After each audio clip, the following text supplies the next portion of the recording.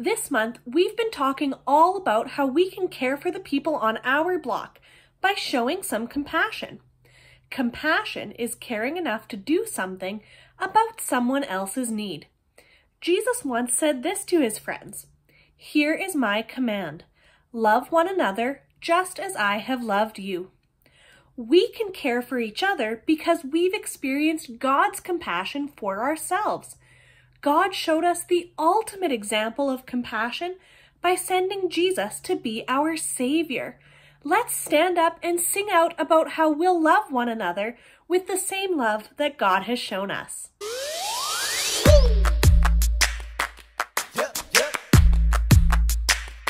Come on. I believe Jesus is helping me. I can do the things that He does. I can love like Jesus. I believe His light can shine through me. I can do the things that He does. I can love like Jesus. I wanna be a good friend, a good friend, a good friend. Oh, I wanna be a good friend, just like Jesus. With His help, I will forgive, I will forgive, I will forgive. Oh, with His help, I will forgive, just like Jesus. I believe Jesus is helping me. I can do the things that He does. I can love like Jesus.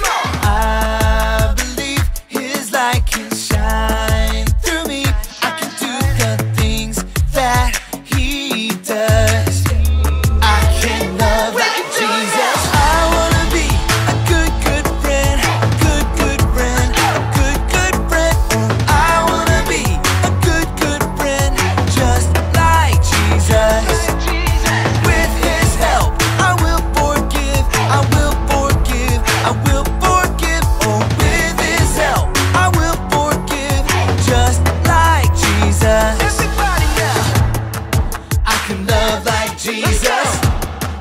I can love like Jesus. I can love like Jesus. I can love like Jesus. Higher than the mountains that I face, stronger than the power of the grave, constant through the trial and the change. One thing remains. One thing remains. Your love never fails, it never gives up, it never runs out on me. Your love never fails, it never gives up, it never runs out on me. Your love never fails, it never gives up, it never runs out on me. Your love, your love. On and on and on and on it goes. It overwhelms and satisfies my soul. And I never ever have to be afraid. One thing remains. One thing remains. Your love never fails, it never gives up, it never runs out on me. Your love never fails, it never gives up, it never runs out on me. Your love never fails, it never gives up, it never runs out on me. Your love never fails, it never gives up, it never runs out on me. Your love never fails, it never gives up, it never runs out on me. Your love, your love.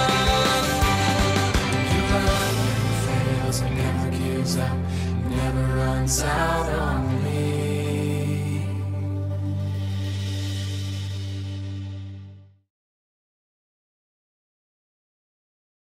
Jesus had a lot of things to do when he was here on earth.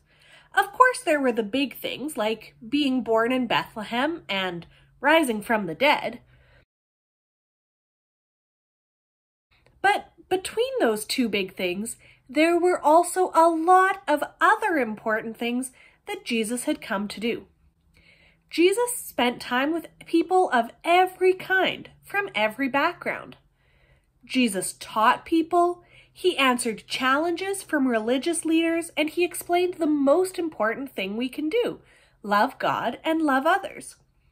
Jesus welcomed people and made them feel valuable, including little kids. As you can see, Jesus' focus was always on others and how he could help them. That was certainly true about today's story, which took place as Jesus made his last journey to Jerusalem. Jesus knew what was coming. He knew that he was about to die on the cross for the sins of the world and then come back to life. But Jesus still took time for the people he met along the way. Jesus and his disciples had come to the city of Jericho. A large crowd was traveling with them. Up ahead was a man named Bartimaeus. Bartimaeus couldn't see. There was no work he could do to earn money, so he depended on the kindness of strangers passing by. He sat by the side of the road begging for money. Bartimaeus heard that Jesus was coming. Jesus was famous by then, so Bartimaeus would have heard stories about him. Bartimaeus would have heard about people who had been healed by Jesus. Bartimaeus knew he couldn't let this chance slip away.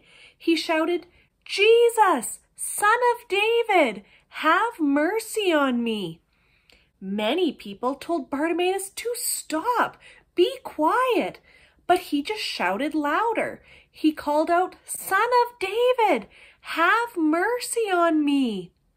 Through all the noise, Jesus heard Bartimaeus' cries for help. It would have been easy for him to just keep walking and push on towards Jerusalem, but instead, Jesus stopped. He told the people to call for Bartimaeus. The people went to Bartimaeus and said, "Cheer up, get on your feet. Jesus is calling for you." And that's exactly what Bartimaeus did. He threw his coat to the side, stood up, and made his way through the crowd to Jesus. Jesus asked Bartimaeus, "What do you want me to do for you?" Bartimaeus told Jesus that he simply wanted to see. "Go," Jesus said, "your faith has healed you." Suddenly, Bartimaeus could see. Jesus had healed him. It was a miracle. And Bartimaeus didn't waste any time. He joined the crowd and followed Jesus along the road. What Jesus did that day was truly incredible. I mean, Jesus was very busy. He had plenty of other things he could have been doing. He was surrounded by crowds of people, and he was on his way to Jerusalem to fulfill his ultimate mission and save the world. But in the middle of all that, Jesus took the time to heal one man. He saw what Bartimaeus needed, and he took the time to help. He took the time to show compassion and love. That is our mission here too. In our neighborhoods, in our classes at school, and at home with our family, we can live a life of compassion, just like Jesus did. We can choose to see what others need and care enough to do something about it. We can make time to help others. I don't know about you, but I want to help people the way Jesus did. I want to make time for people the way Jesus did, like he did for Bartimaeus. After all, there are a lot of people on our block who need help. So let's do this. Make time to help others. Say that with me. Make time to help others. I know it's not always easy to make time. Our days can get pretty busy. Let's look at your day, for example. You have to get ready for school in the morning. You have to ride the bus or carpool or maybe walk to school. You have to go to class and eat lunch.